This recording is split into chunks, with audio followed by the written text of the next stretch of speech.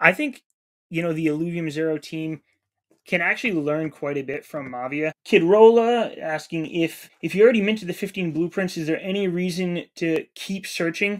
So there's not any reason to keep searching for blueprints once you have the 15. That's it for now. But like I said, there has been some talk about a reward system coming, and it seems like it's going to be based off of, I don't know exactly if it's based off of how much time you've played, or maybe the level you're at, or the resources that you've been able to accumulate, or even just how long you've held the land. But it seems like there is something coming.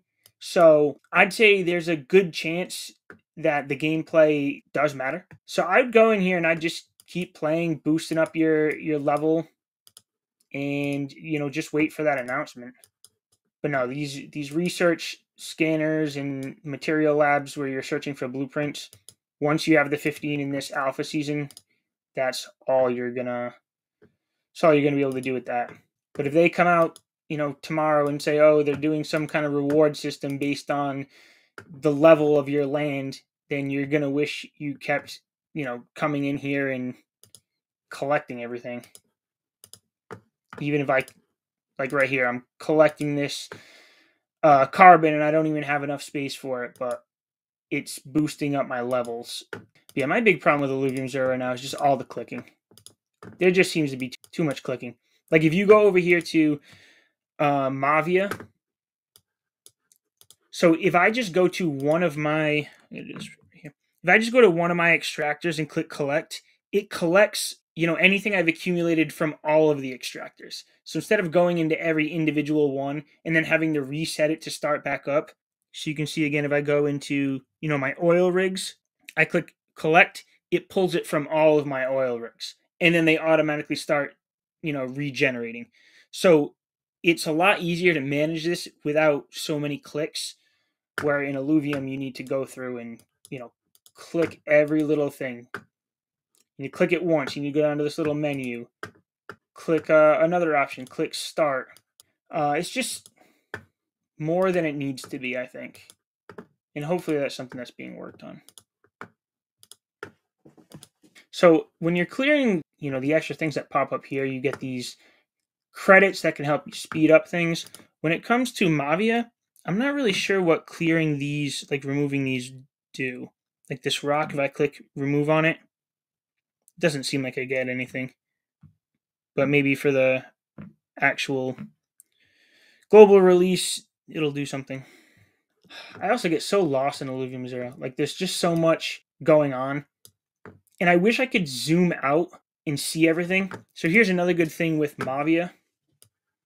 When you're in here, you can zoom out not only to just see your whole base, you can like keep going. Like you can zoom out into the clouds and see anything you want to see. I also like how when you're up top, you're looking straight down at it, and as you zoom in, it kind of like lowers you down as if you're like really in there. I think the Illuvium Zero team can actually learn quite a bit from Mavia. So, and I know I've mentioned Mavia before, but I'm not sure if anyone's really had a chance to go take a look at it.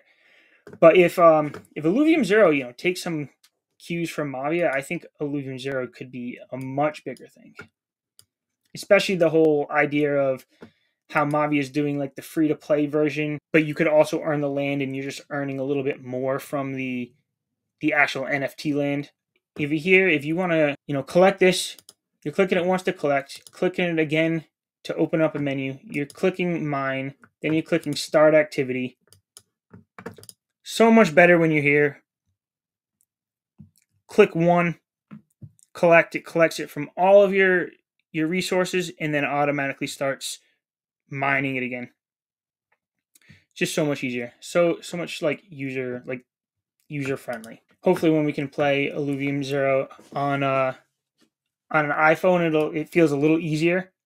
I don't know if anyone out there is playing it on the on Android right now, but playing on the computer, all these clicks, like I feel like I'm gonna end up with carpal tunnel or something. Definitely would be nice to kind of get more of a top view of your Illuvium land, because some things can get hidden behind others too. Like I don't know if there's any examples on this plot of land, But sometimes if you're going to collect something and you have another resource directly behind it, it can kind of be hard to get around that and click, whatever that structure is to get it going again. So this was more of like a trial. I wanted to see how it would look. Obviously the comments, I still need to figure out how that would work. But I'm going to be trying to do more of this streaming, whether it's just here on X or whether it's on YouTube as well. But that's about it right now. I'm going to end this. Thanks for watching and showing some support.